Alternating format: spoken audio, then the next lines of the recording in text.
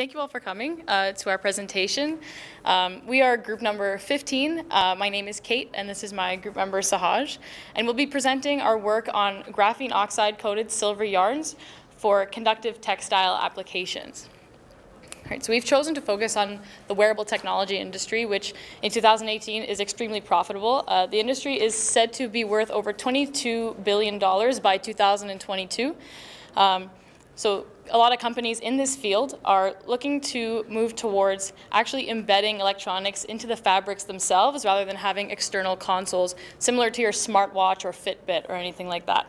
Now, as novel of an idea as this may seem, it does present several challenges to materials scientists and engineers.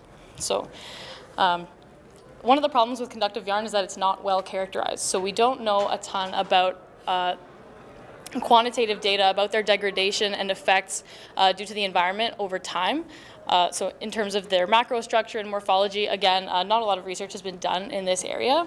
And of course, due to the harsh life cycle that everyone puts their clothing through, conductive yarns do degrade over time, and one of the main ways that they do that is through oxidation of silver. So in the same way that your silverware would tarnish at home, the same concept applies here to our silver yarns. And over time, this ultimately does affect their electrical performance in these applications. So our objective with this project was to ultimately improve the long-term performance of conductive yarns, specifically in our case silver yarns, for applications in wearable technology. So our key design challenge in doing so was to create an effective and scalable, simple coating process to prevent the oxidation of silver conductive yarns. So our final design solution was using graphene oxide coatings to protect the silver yarn from tarnishing, essentially. And we did this using a layer-by-layer deposition process. So what we mean by layer is that essentially you want to start with your surface having some kind of charge, and you essentially deposit oppositely charged materials back and forth to build this kind of these layers up. Now our challenge with this project was that our primary layer, which is the silver, has no charge on it. So we had to think about what kind of polymer we're going to choose to be that first layer to adhere onto the silver surface. And for that we decided on polyethylene imine. And the reason we chose this polymer is that it is a polymer that is highly branched with lots of amine groups, which act as a positive center for our graphene oxide to be attracted to. And we found lots of papers and stuff that showed that we could, in fact, physically adsorb it onto a metal, which was very promising for us because that was the part we were worried about the most. So when you're looking at this LBL process, you need to control the pH, how much time you're spending in the solution, as well as the concentrations of the different materials. So like I said, PEI, you can see a small diagram over there. It's got a lot of amine groups, primary and secondary amine groups. So by keeping our solution at a very low pH, we can ensure those amine groups are positive, and that when the graphene oxide is introduced as well, and which is slightly negative, we can have these layers building up. And our process involved first polishing our yarns. So the yarns could already have some kind of tarnish on them, so we polished them first. And then we went back and forth, starting with a PEI solution, and we would soak it in PEI and then in graphene oxide, going back and forth with a 5-minute rinse and dry a step in between. So overall, to make 4 layers, where each layer is 1 layer of PEI and 1 layer of graphene oxide, that took about 3.5 hours. And this is it's important to note that this time scale is independent of the volume of yarn that you're coating. If you wanted to coat more yarn, you would just need a bigger beaker, essentially, a bigger vat to just soak more yarn in, but the coating time would be relatively the same. And to give you a sense of the kind of concentration we're looking at, the PEI was at a concentration of 4 milligram per milliliter, and the graphene oxide was at 2 milligram per milliliter. All right. So moving on to the characterization and performance measurements of our material.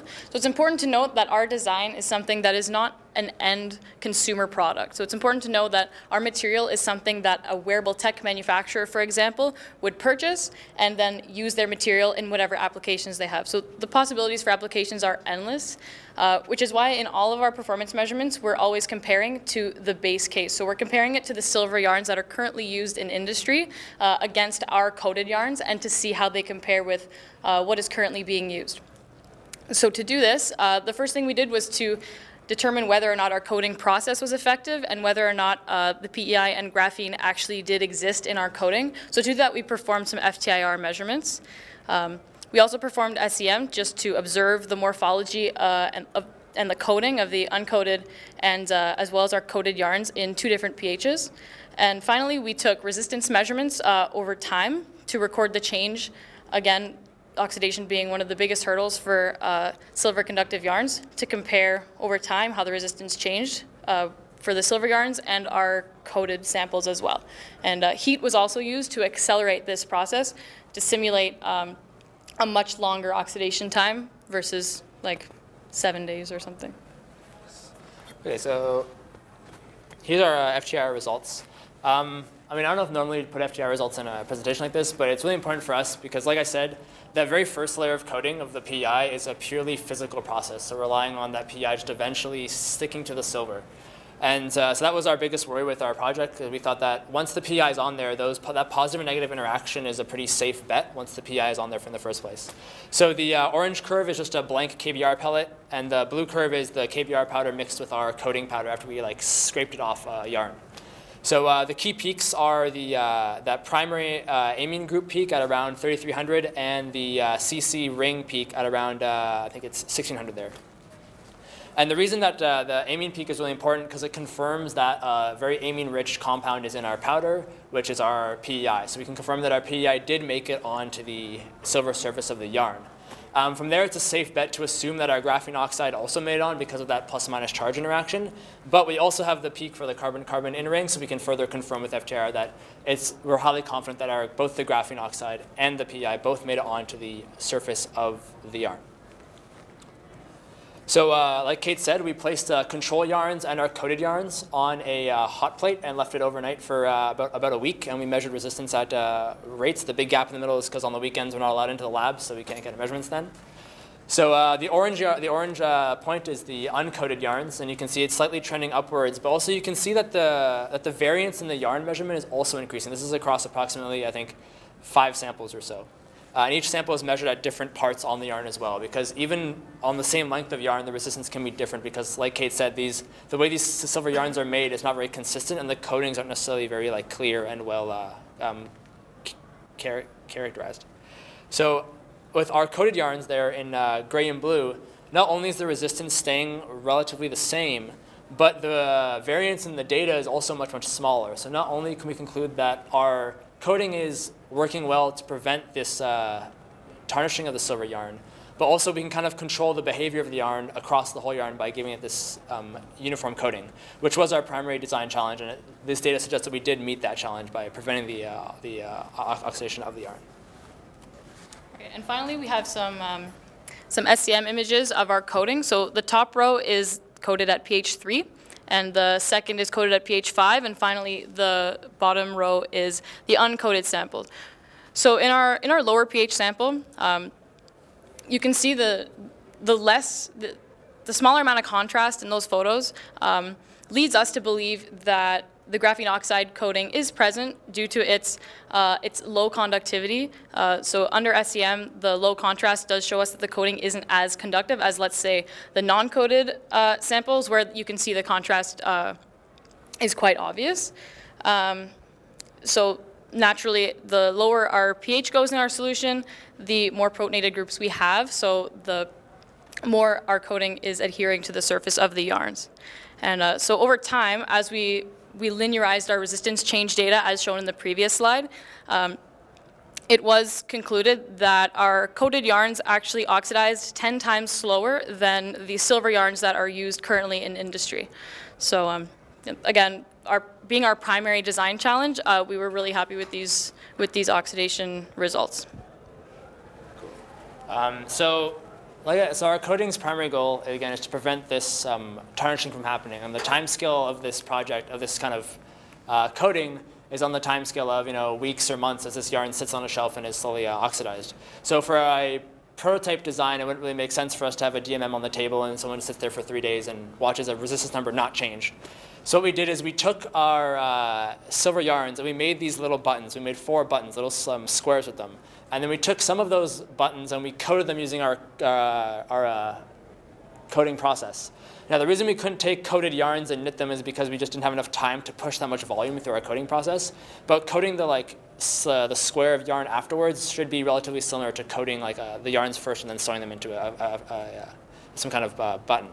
So basically, we use these buttons as a controller for a game, and you can come out to our symposium floor and play the game.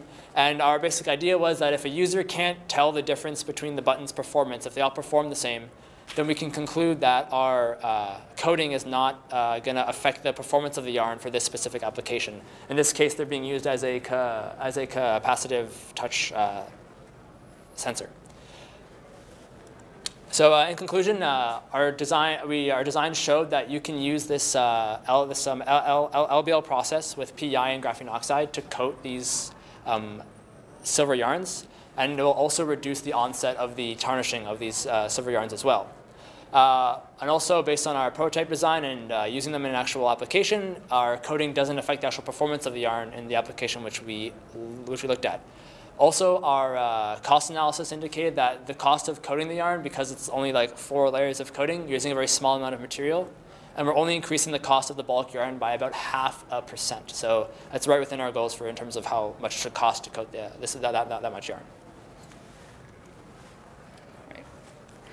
So naturally, silver conductive yarns have a lot of parameters, a lot of different properties that could be investigated. So although our project did focus a lot on the oxidation of the yarns, other properties of the yarns could be investigated as well in the future if this design were to be pursued, such as the physical stability of the yarns under different wear tests, different wash tests. Wash tests and abrasion tests were performed, but the results are definitely a little bit more inconclusive. More testing would definitely have to be done. Also, a more inert alternative to PEI should most likely be investigated if this were to be used in a consumer product due to the possibility of it being dangerous to aquatic life. If, for example, our yarn were to go through a washing machine and make it into the wastewater system, it could potentially be dangerous. So an alternative to that should be investigated if this, again, were to be implemented into a consumer product. And finally, just a more in-depth investigation into the coating process and optimizing our parameters, those being the concentrations of the solutions, the layer deposition time, just for efficiency purposes as we scale up our process. All right, so that's everything we have for you today. We would like to thank our project consultant, Michael Pope, for his guidance, and we also our industry partner, Myant, for supplying us with some materials for this project. We'd also like to thank the undergraduate lab coordinators for allowing us to use lab space, and our 2 other group members, Kristin and Jonathan. So we'd like to open the floor to any questions now. Thank you.